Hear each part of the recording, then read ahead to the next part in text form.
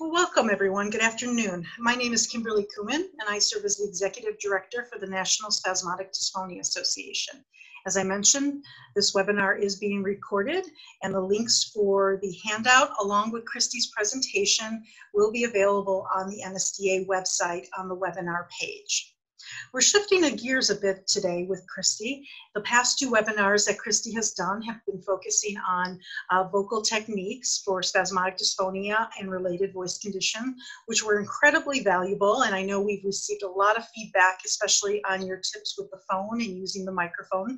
And so those are all available for viewing again if you need a refresher. Today is a little bit of a different slant. It's the psychosocial and quality of life impairments of spasmodic dysphonia and related voice conditions. Christy is a speech-language pathologist who specializes in the assessment, treatment, and research of spasmodic dysphonia. And that's out of which this presentation comes from, the research side of it. She currently works as a clinical voice specialist at the voice program at Brigham and Women's Hospital in Boston.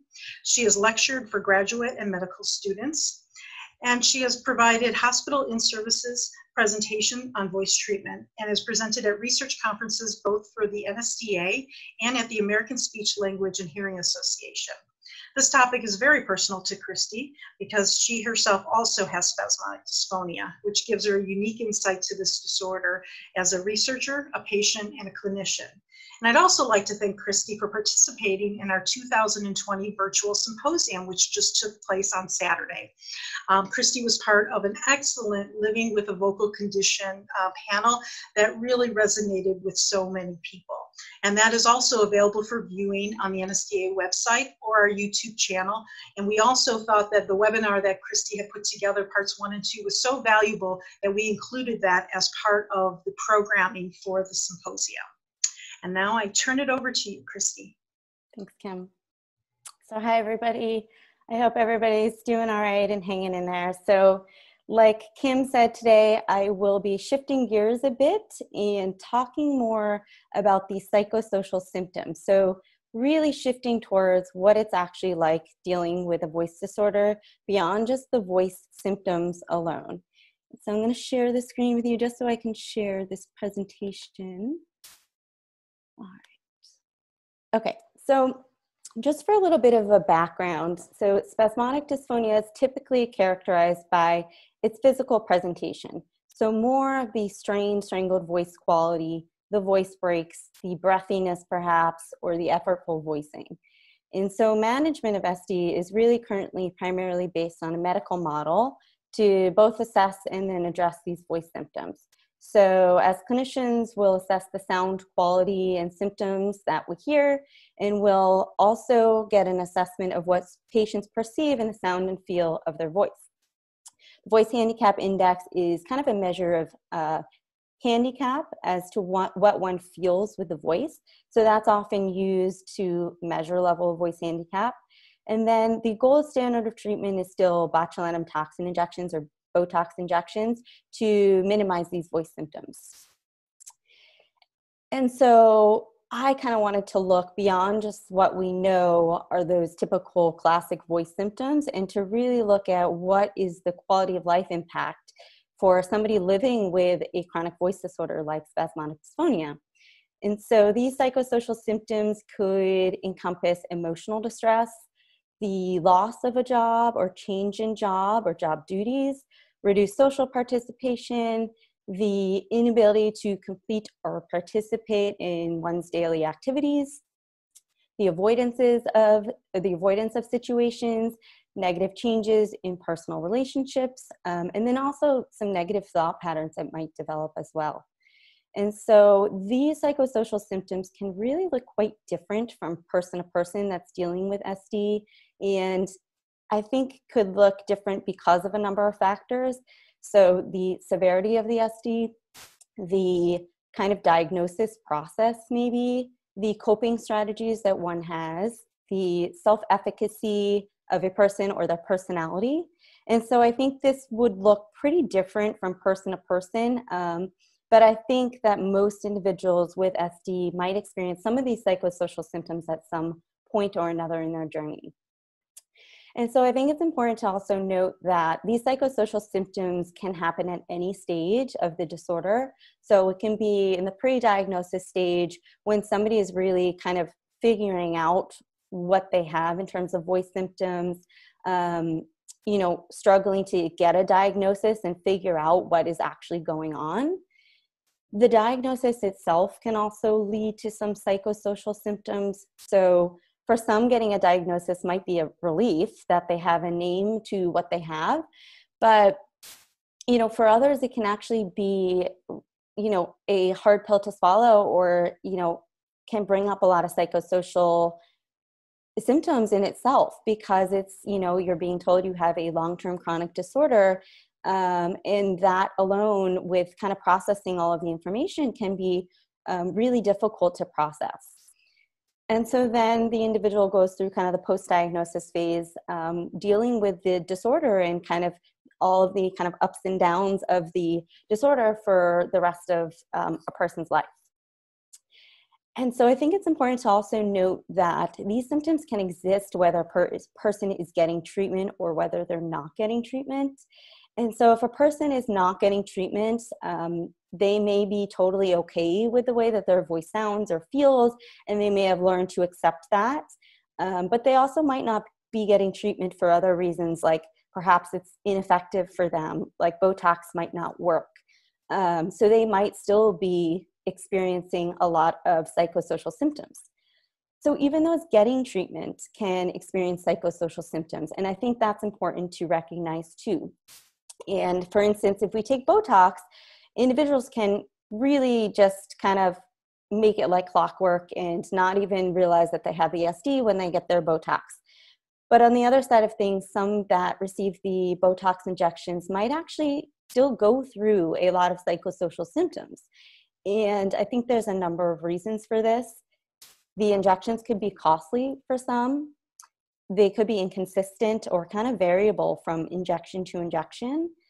There's the whole side effect period for individuals. So there could be 2 to 3 weeks of these kind of negative side effects, like the breathiness or the weaker voice or the kind of swallowing difficulties. And then Botox is, it's temporary. So a person will have to kind of go through this process and need this repeated treatment every, maybe 3 to 4 months. And so even going through, even if it is effective for somebody, they could still have a lot of psychosocial effects just in terms of the context of the treatment itself. And so when we think of other treatments available, surgery can absolutely lead to psychosocial effects as well.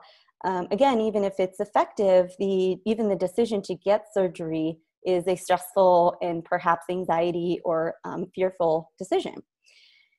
And then we have voice therapy, which is the least invasive of them all. But I think voice therapy actually can also, stir up some of these psychosocial effects, especially in the beginning stages of voice therapy.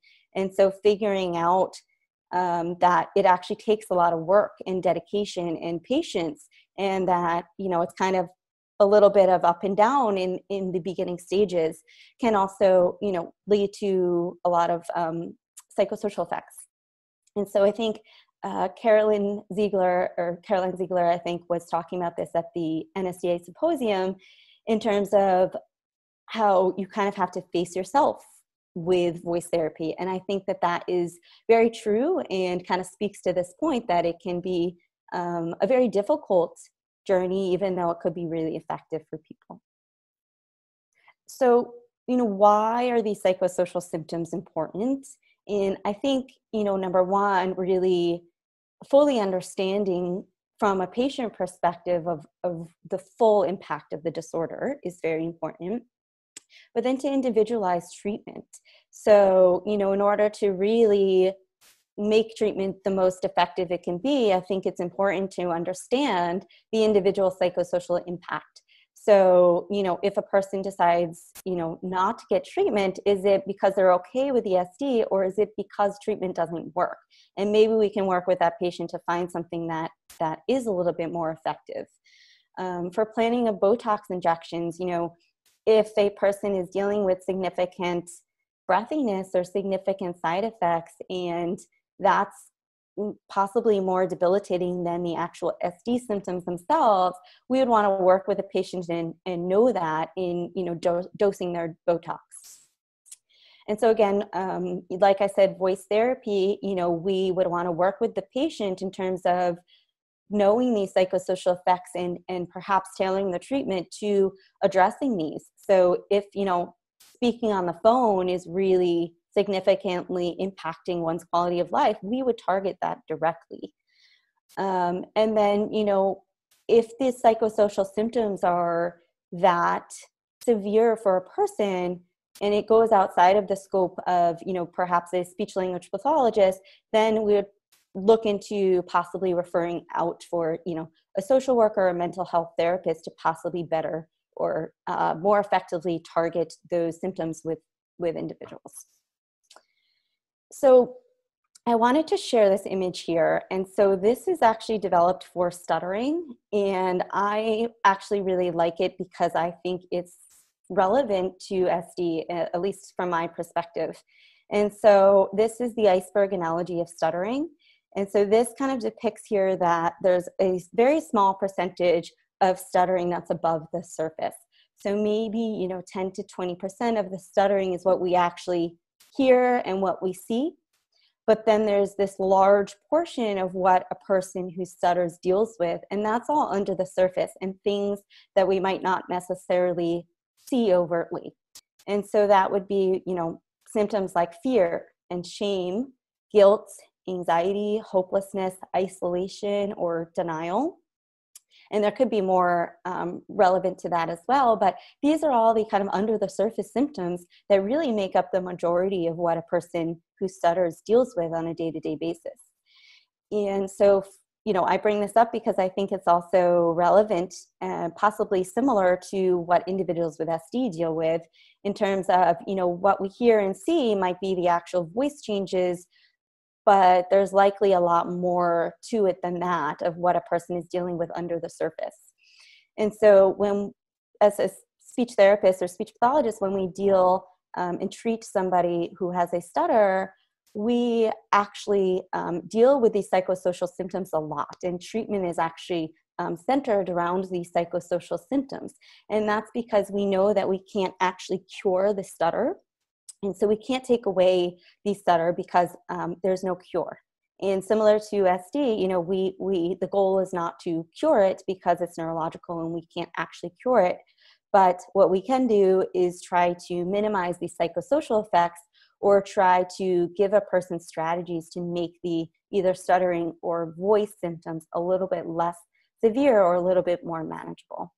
And so for stuttering, we really focus on accepting the stutter and, having a person become a lot more comfortable with the stutter. So decreasing the shame and decreasing the avoidances.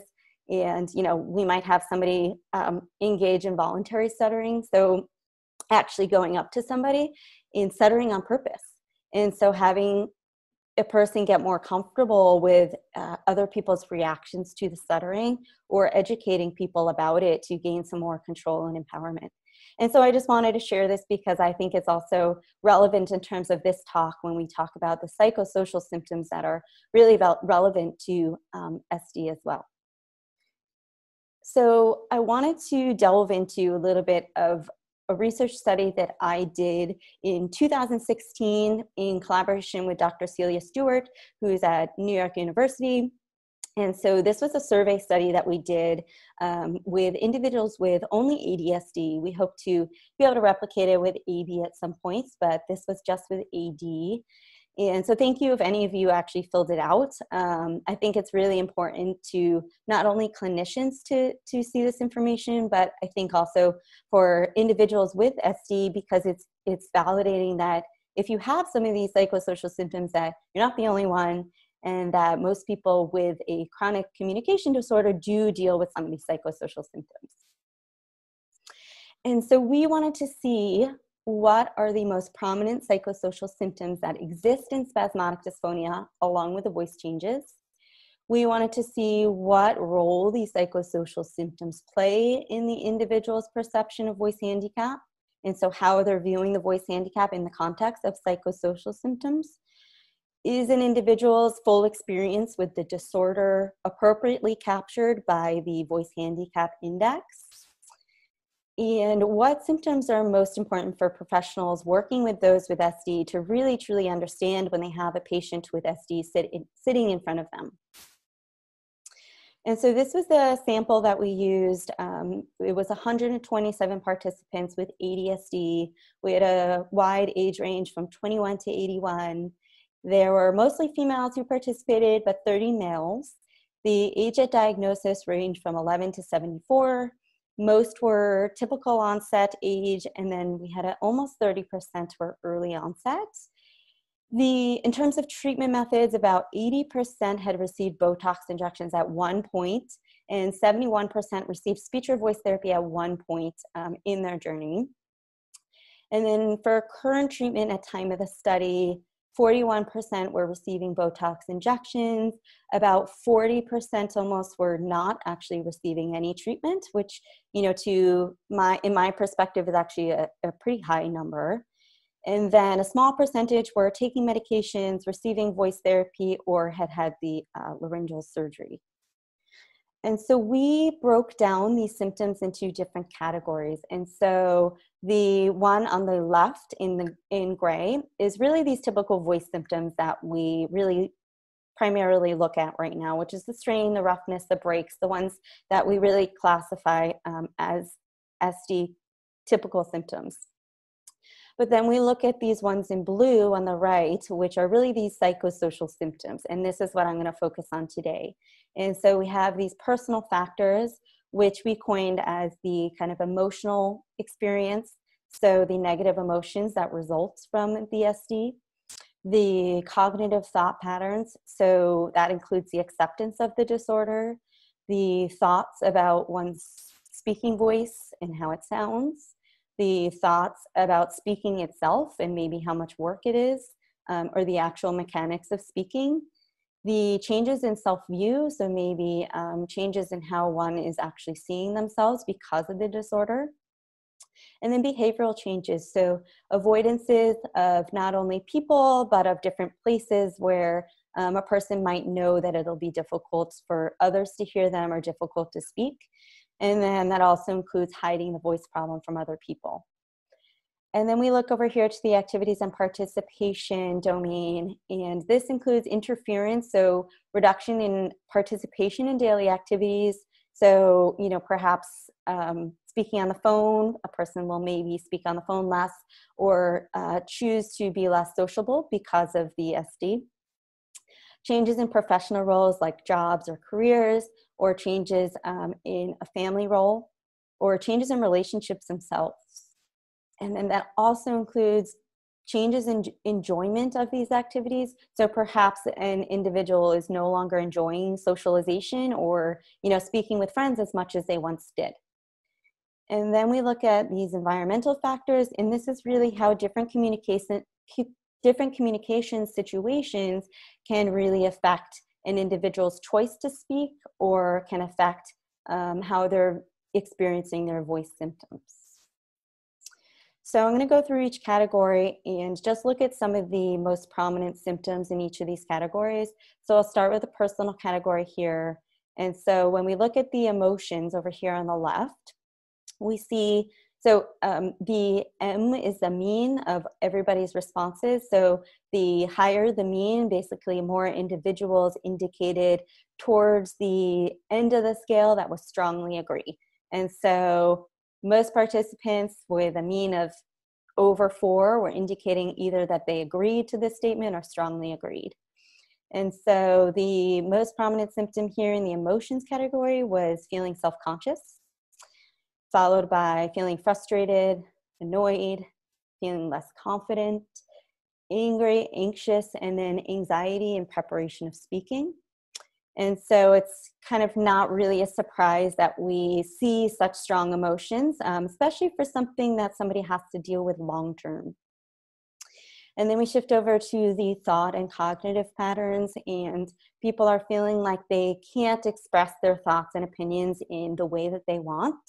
And so they might be shifting the words that they use or saying less or just not talking at all if they have something to say. I think this one below, that it was hard to accept a lifelong disorder upon initial diagnosis. That to me is something that's really important to note, and something that's maybe not acknowledged as much. And I talked about this on the symposium panel about how accepting the disorder was actually difficult for me at first as well. And so I think it was that acceptance piece that actually opened the door for me to be able to better deal with the disorder and diagnosis. But I think that was a really difficult piece, at least for me initially. And it seems like, that's definitely something that other individuals with SD deal with as well. And so, individuals were feeling like the voice did not represent their personality, or that the personality has actually changed due to the voice disorder. So perhaps becoming more shy or reserved, or just, feeling less outgoing because of the voice disorder. Individuals were believing that strangers were making judgments on their personality just based on the voice. Whether that is true or not, individuals were holding that belief that others were just judging them based on the sound of the voice alone. Not being able to focus on the message because the individual is focused on the actual sound of the voice. And I think that's important, because that's limiting, the point of communication is to express your message and to express what you want to say, and to be focused on the sound of the voice kind of takes a lot away from that actual message. And so this last one here, I think, is very interesting, to rehearse what you want to say in your head before saying it out loud. And I know I've done this before as well, before you answer the phone, or before you go to, put in an order in at the restaurant, or when you're at the drive-through, right? You kind of get in this perhaps thought pattern of even thinking about what your voice is going to sound like, or, just even rehearsing that, whatever you're going to say in your head. So I think that's a really powerful thing to note as well. And then there's these behavioral changes. So individuals are indicating when their voice is bad, or when they feel like their voice is bad, that they're avoiding socializing with people that they don't know well. And perhaps this is related to feeling like individuals are going to judge them without really knowing who they are. And then again, individuals were also not just avoiding people they didn't know well, but also avoiding socializing with friends, even people who they did know well, perhaps because of the effort, but maybe because of also this kind of piece of the judgment that they were feeling. So when we look at the environmental category, basically this indicates that individuals were not as comfortable speaking in large groups or speaking to authority figures as before the voice problem. And speaking to authority figures, I think, is one that is unique to SD. We don't really hear this often as often with other voice disorders, but you definitely note this in individuals with SD. And I think it could be, again, just that kind of negative thought process or the anxiety surrounding speaking. And then individuals were evaluating the situation around them and the potential effects of speaking before talking. And so I think this is interesting too, because individuals were actually deciding whether or not to say what they wanted to say, depending on, who's there, what kind of group it is, what the background noise looks like. So I think that can really impact your quality of life if you are choosing just not to say what you want to say, even if you have something to say. And so then we shift to the activities and participation category. And overall, individuals were enjoying activities less. And so enjoying going to restaurants less. Most people indicated agree or strongly agree to that. Enjoying communicating or socializing with friends a lot less, which I think that can be severely limiting in terms of quality of life if, you're unable to enjoy that process and it almost becomes more of work or effort rather than a process of enjoyment. And then speaking on the phone is one that we hear a lot, and that one's not all too surprising here. And then individuals were also, commenting that the voice interferes with their success in work and school. And I think, that's can be severely debilitating as well if it's really getting in the way of what a person needs to do with their career or schoolwork. And so just to comment on the symptoms that we looked at, which are these actual voice symptoms, the dislike of the sound of the voice was the symptom, the most prominent symptom out of everything that we asked in the survey. And so the mean here is 4.75, which indicates that the majority of participants were indicating strongly agree to this item. So they were strongly agreeing that they disliked the sound of the voice, which is not all too, unsurprising when we think about this.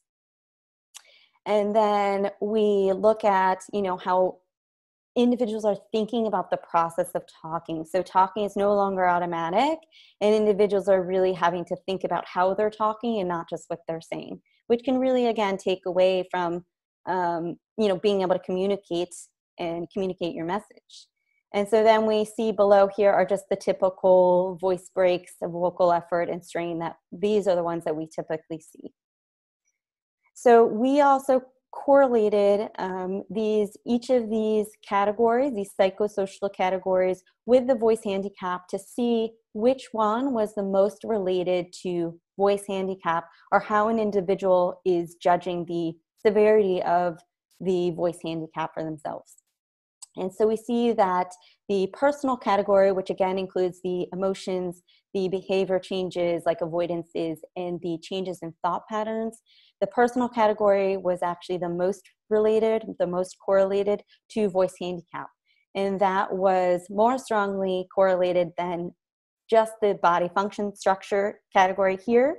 And that includes just the voice symptoms. So basically the emotions, the behaviors, and the thoughts were more related to how an individual is judging their voice handicap than just the strain, than just the breaks alone.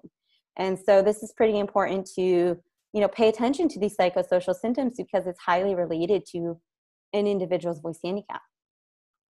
And so then we looked at these individual items from the survey, and we wanted to see how related each of these was individually to voice handicap.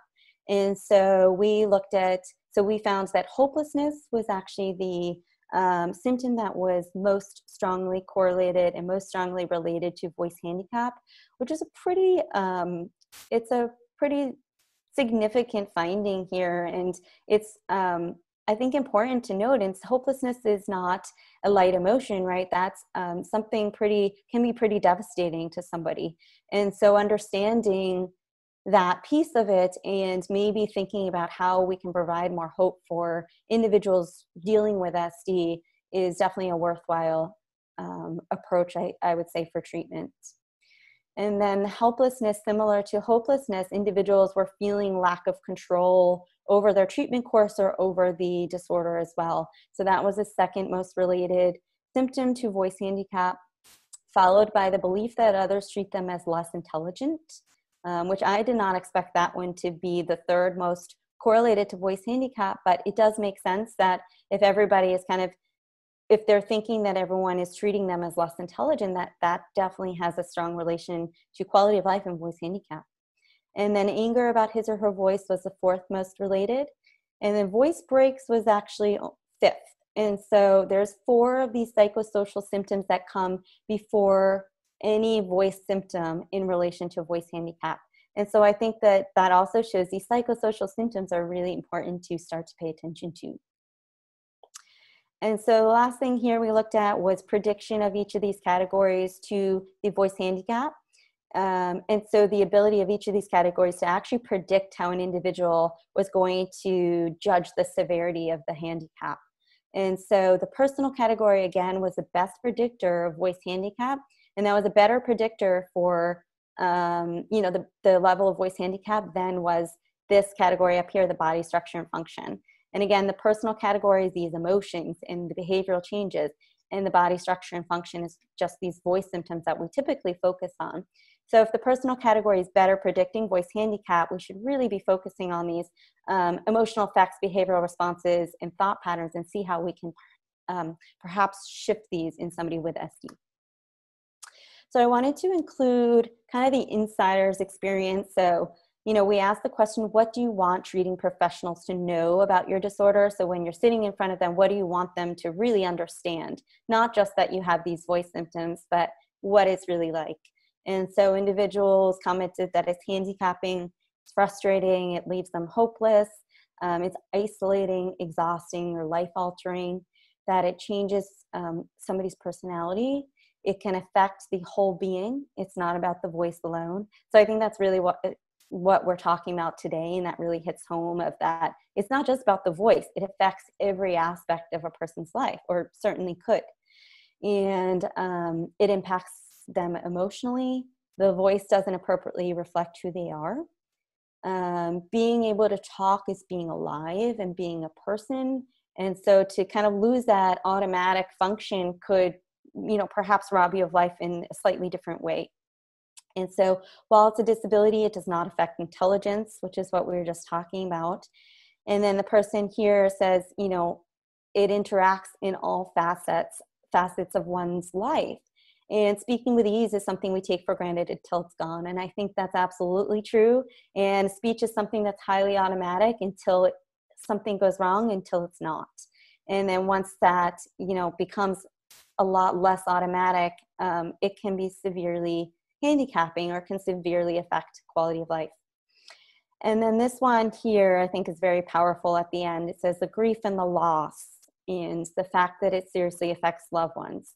And I think describing it as a process of grief or loss is really powerful and something that is very true. It could be an actual process of grief that somebody goes through, a process of loss, because they are losing, maybe the way of life that they once knew it, or losing, the ability to speak in the same way that they once knew.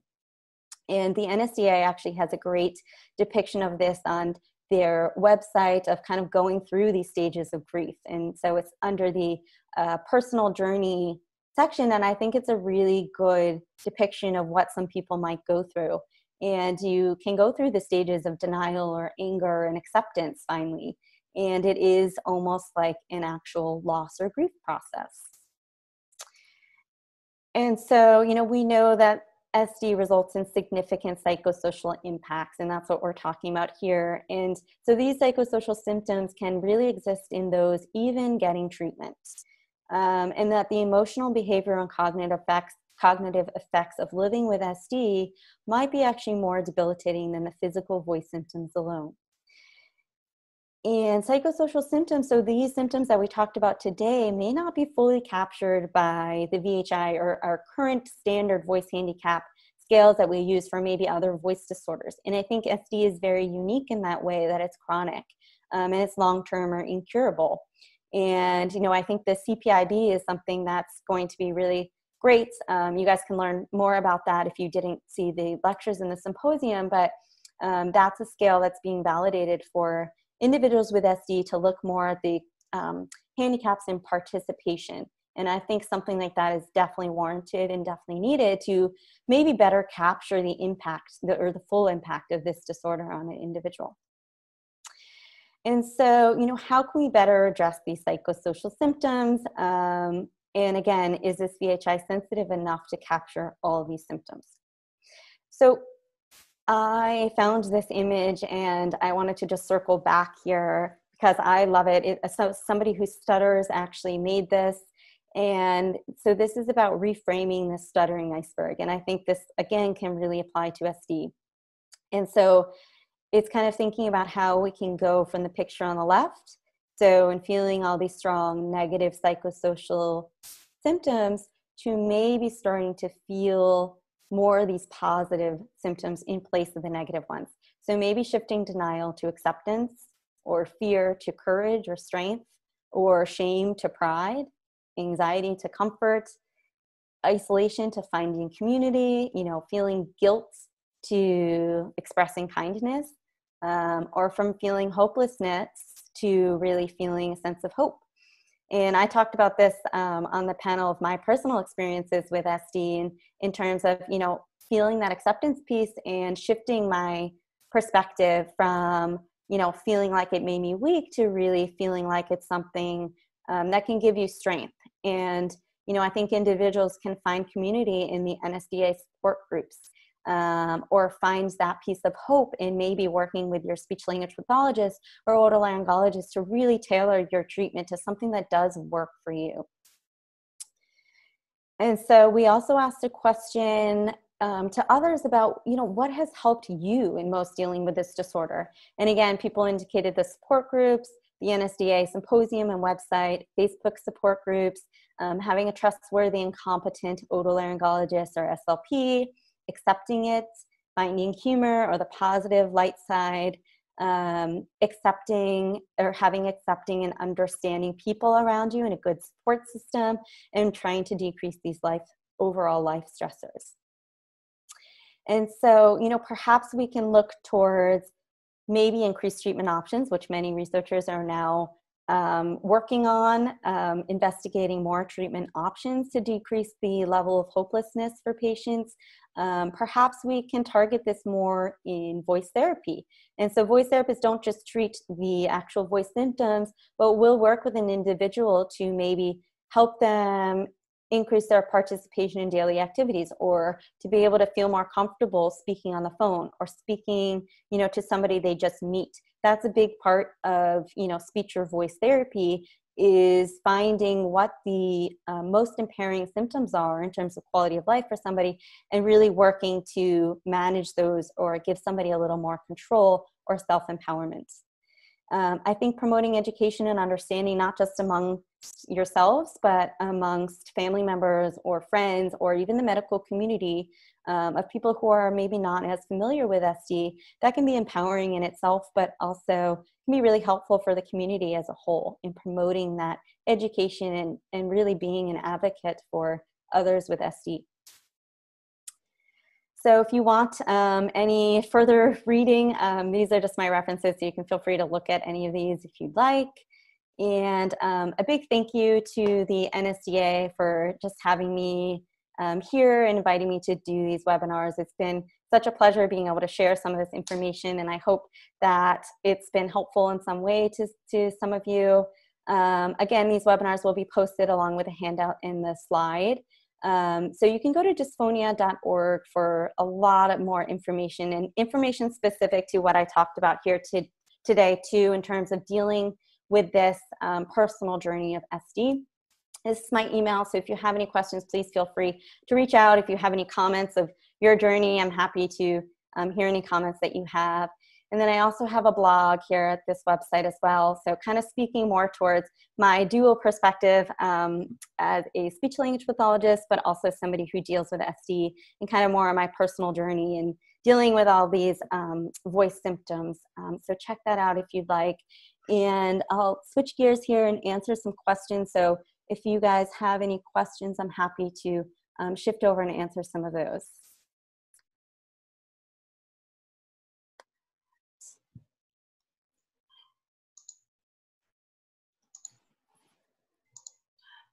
All right, just running through these here. And Christy, we do have one. Yeah. Phone usage seems to be public enemy #1. How can we overcome wanting to avoid phone contact and deal with the negative thought patterns associated with it? Mm-hmm. So yeah, so the dreaded phones. So phones are really difficult for anybody with a voice disorder, especially with SD. And I think, learning some voice therapy strategies. So I've talked about this before in the prior webinar. So warming up your voice maybe before a phone call, because the goal is to try to gain more control. And so knowing where your voice is coming from before you even start, I think that could be really helpful. Getting your voice really forward before you start. Using headphones can be really helpful in terms of gaining more control. I think also, telling people about it before you start a phone call could be helpful for some people. So if you know your voice is just not great that day, maybe telling somebody as soon as you get on the phone call, just so you know, I have a voice disorder. It just affects the sound of my voice. If you can just bear with me for a second, that can be really helpful for somebody as well. So I think there's a lot more to that, but those are things that I think could help, starting out to decrease the anxiety, or practice on the phone call, practice with somebody you might know really well, and start to get more comfortable, even if the voice breaks, in not letting that kind of lead to those negative thought patterns, but being more accepting and just trying to, flow through that, work through that. And then there's a follow-up question. Do you think it helps to use a speakerphone for phone calls?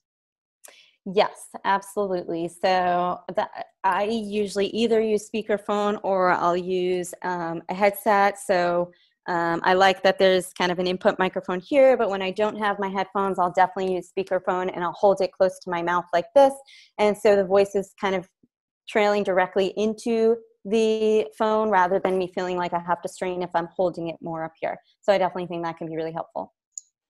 And then there was a follow-up comment. After one of your recent programs, I purchased a headset with a microphone that wraps around to my lips. It really seems to cut back on the stress of talking on the phone. Great idea. Great.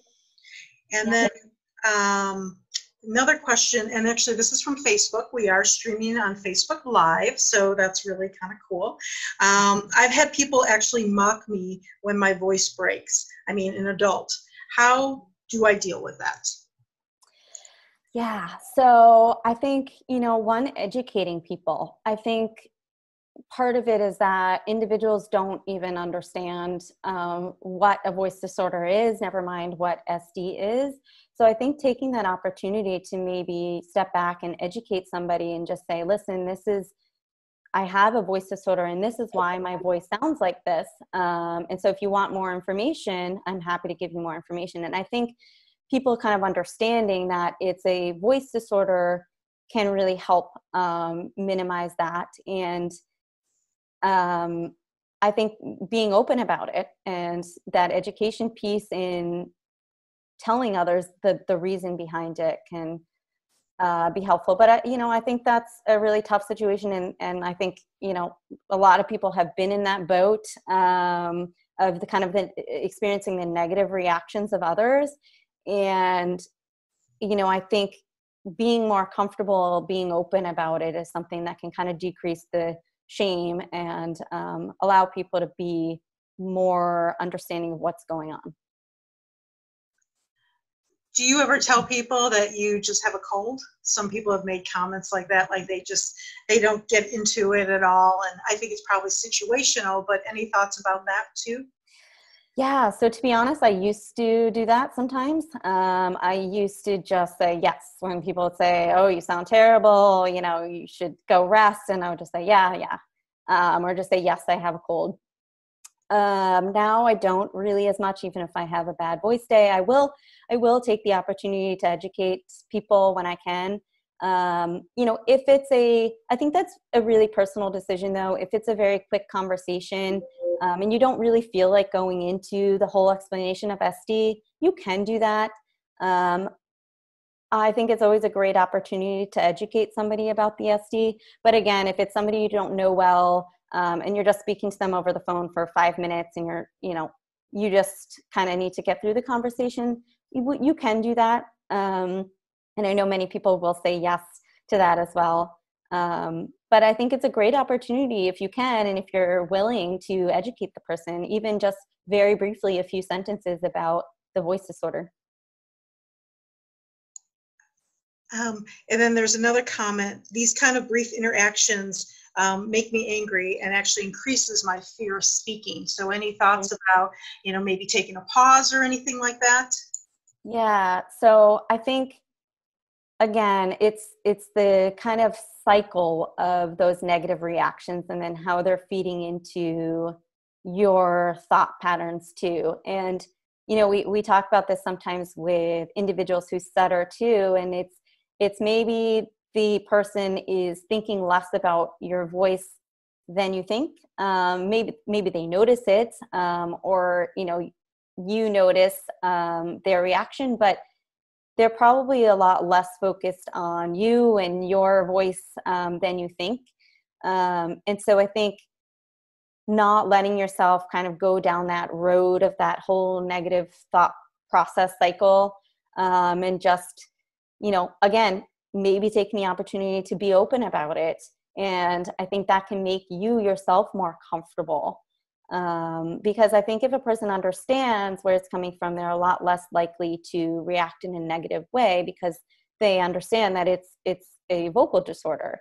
But I think, I think that's really hard. And I think that's one of the toughest parts about living with SD, especially in the beginning phases, is that, those perceived negative reactions. But I think, educating people and trying not to go down that whole negative thought pattern cycle, and just saying, okay, this is one person, this is their opinion. So even if they don't understand it, kind of just accepting it yourself and then moving on can be helpful. And we have another question that came in.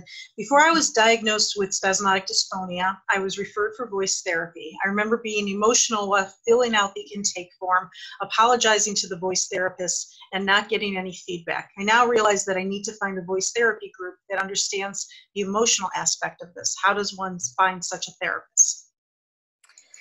Yeah, so I think, as SLPs, we are trained to counsel individuals with any sort of communication disorder. And that's a big part of what we do, is being able to go beyond just the voice symptoms and really understand what the person in front of us is dealing with. Again, talking about all those quality of life effects and emotional effects. And if you find that, you're going to somebody and they don't fully understand your voice disorder, or they're not really getting at what's important to you, you can bring it up and see if that's something that they're willing to target with you. But if you really feel like they're not understanding your voice disorder, definitely go to somebody who this is all they do. If they work with people with voice disorders perhaps, or they work with people with even chronic communication disorders, and so they fully understand it. If you're seeing a speech pathologist who works with, pediatric patients all day, and then, perhaps sees a few adults, that might look different than somebody who's doing voice all the time, or who's working with chronic communication disorders all the time. So the NSDA is a great listing of healthcare providers that do, offer services to individuals with SD and are specifically focused on SD. I would say providers who work with an otolaryngologist in a voice center, voice program, they deal with SD pretty frequently, and so they should have a good understanding of SD. If you're having trouble, email me. I'm happy to kind of point you in the right direction of somebody in your area. But I would, if you don't feel comfortable with the speech pathologist, it is warranted, to go to somebody that you do feel comfortable with. And I think that's a big piece of the therapy process, is establishing that trust and collaborative relationship with the patient and the provider. But I would check the NSDA website, the provider listing, and see if somebody can possibly do telehealth with you. And again, email me if you're having trouble. I'll shift you in the right direction, hopefully, for somebody that might be able to help. And any thoughts about how to cope with SD as a teacher or in other professions that are heavy voice users? Yeah, so, the heavy voice user population can be hit really hard by this, especially now, with virtual lectures or online speaking duties. So if you haven't, I would go back to the first two webinars and see if any of those strategies would be helpful in kind of managing and better compensating for voice symptoms, especially, speaking virtually or speaking on the phone. I went through a lot of tips that could be helpful for that.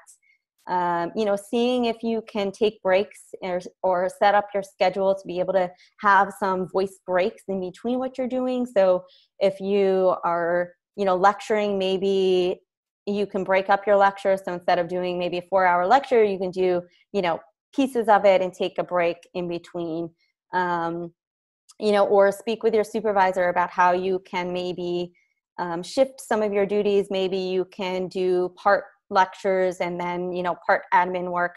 I know everybody doesn't have, such flexible jobs, but think about maybe creative ways that you can start to, use those strategies like email or nonverbal communication when you can. And then when you have to be talking, use those voice strategies that we talked about, but see if you can set up your schedule so that you have those kind of moments of relief or break in between your day. And to circle back again, we had a comment from Facebook. I've actually had people say, please don't try to talk, and basically try to shut me down. It's very hurtful. Any thoughts or comments on how to pivot that kind of conversation? Yeah, I mean, again, I would educate and I would say, you know, I'm not sure if you know, I actually have a voice disorder and it just affects the way that my vocal folds work or vocal cords work. And this is the sound that comes out. So if you know, wouldn't mind bearing with me while I try to get my words out, that would be great. So you can say something along those lines so you don't have to go really in depth. It doesn't have to be a huge explanation, but somebody can really understand, oh, I didn't realize that they had a voice disorder and that this is something they can't control. And I think that generally will change somebody's reaction. I would say that would probably be the most helpful. And then, you know, if it's somebody who understands what you're going through and they really still have negative reactions, you know, then you have decisions personally. You know, if people are understanding what you're dealing with, but really still not accepting it, that's kind of something that you can manage personally on a more personal level of who's really going to be your biggest supporters versus, you know, who might not fully understand it. And I think it's hard for people maybe to fully understand all those, you know, intricate psychosocial symptoms because they're not going through it and they think maybe that it's just the sound of the voice. But I think if you take that opportunity to really explain how it impacts you, that could be really beneficial in terms of turning that interaction around. Wonderful. There was another comment. I only now realize the emotional facet is normal. I remember feeling embarrassed that I felt emotional about my voice disorder. And then another comment was, seen in black and white was what is so common to many of us is strangely reassuring and comforting. And it's a powerful ending in moving to hope and acceptance, courage, and community. Thank you. Yeah. I mean, I think that validation piece, and that's one of the reasons why I wanted to share this too, the validation piece is so important because if you're experiencing this, you're certainly not alone in this. And many individuals with SD will feel very similar experiences at one point or another. So even seeking out a support group and speaking with others with SD about this, I think can be really, really validating also and helpful in managing these really strong, significant emotions. Wonderful, Christy. Well, thank you for such an insightful webinar. I know we went a little bit over, but I think it was so important to have these questions responded to and share just a little bit more about what it's like. We will be continuing. We're going to be working on a whole new series of webinars. And so please let us know what topics are of interest. Is there something that we have talked about in the past that you would like to expand on? Or maybe there was a topic that Christy touched on today that we could go delve a little bit deeper into. And I just want to thank everyone for joining us today, both here on the webinar and on Facebook. And Christy, any final comments? I would say just recognize again that whatever you're dealing with is normal if you're dealing with a lot of significant effects, and that there is certainly the positive side to the disorder. I spoke about this at the symposium, but there's definitely hope on the other side. There's definitely a positive side to the disorder. So check out the NSDA for resources, the support groups, and connect with others who have it because you're certainly not alone. And, you know, you can get that help to reach the other side of that positivity. Perfect. Thank you so much. We'll see everyone soon. Thank you. Thanks, everyone. Bye.